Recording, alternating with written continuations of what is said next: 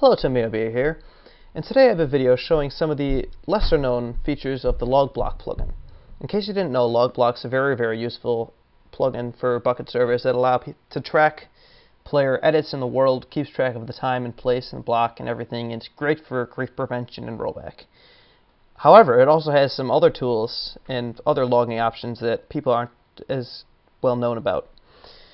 Anyway, it keeps track of the login, logout times, and total play times of all the players in the server, in addition to their first login time. You can use these to get some really useful analytical information about the players on your server and how they play and when they play, and pretty much can help you make your server better and aim different stuff like advertising and even different new content for the server depending on what kind of times people play on it. So anyway, since it uses an SQL database to store all the information for LogBlock, you can query it using different LogBlock or SQL commands. It's not a very hard language to learn, but anyway, I made up some queries that'll bring some information up that's useful for us. This is what you can use to find the first logins of all the players on the server, and put it here. I'll explain it for you. Put it here. Select is just the select function. It's what you're trying to find. It's finding the date difference between now and the date of their first log on. So how many days it's been since they first logged on. And that's just from the table, and then it's limiting it so that it has to be less than 300 because for some reason this certain stuff like fire that's been logged on for 200 years, but whatever. And then it'll order it in the order of the table first log on in descending order. So then you can go ahead and query that, and it'll bring up all the list to here. And you can go ahead and display a chart for that. And here what it's showing is each one of these lines is a day. So these are the players all here that have been online, that first logged in 39 days ago. So the longer segments here are the ones where you've got the most new players. I got a lot of new players here and here, and more recently here 4 and 3 days ago. And then 2 days ago I got barely any new players, and a good amount yesterday.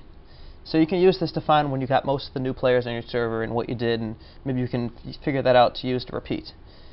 Then you can, we go back to the SQL query, and you can do the same thing for the last time you've had players logged on, So use this to find out the last time a player logged on your server. So how long it's been since different players been on a server. You query this, and then go ahead and graph it.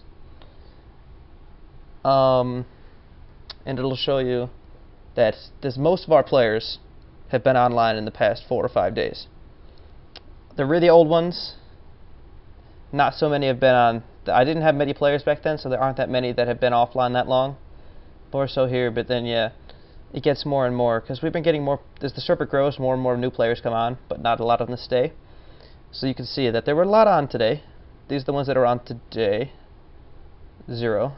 All these players were on today. It's probably the most, and then yesterday and 2 days ago and 3 days ago. And you can use that to figure out when people were online and stuff.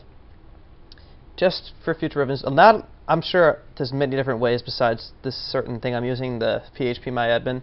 There's a lot of different things that people can use to do their LogBlock table through. This is what my server provider gives us. So you probably just have to find where you can put in SQL queries. They'll all be the same, most likely, because the PHP version should probably these are pretty basic commands. This is one of my favorite ones. It'll call up all the online times for all your players who have been online for more than 0 seconds and order in ascending order. So we'll go ahead and query that. By the way, I put all these in the description if you want to copy those out of there.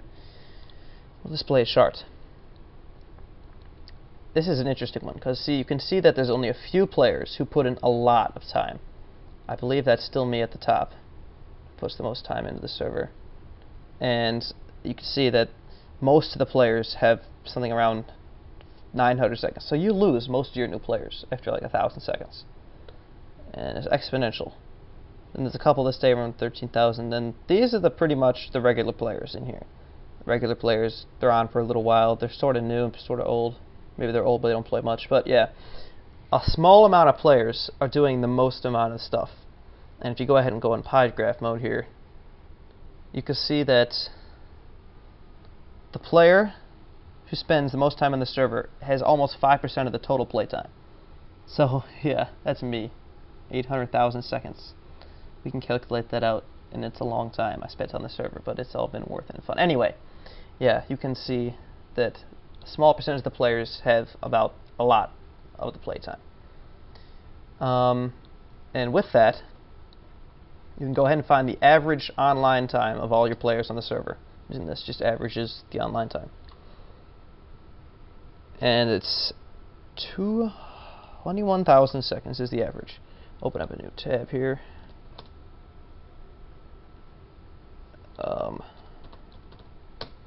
And that is it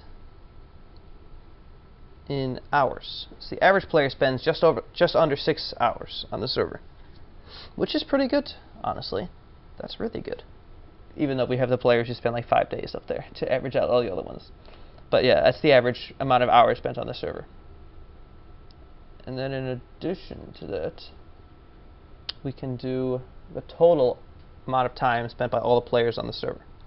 So we go to SQL, recopy that in, do a query, it's just the same thing as sum. And we got, oh, wow, that's a lot of seconds. 16,144,000 seconds, almost, more than that. That's a lot of time. And then 60, that's minutes, that's hours, days. 186 days, almost 187 I mean.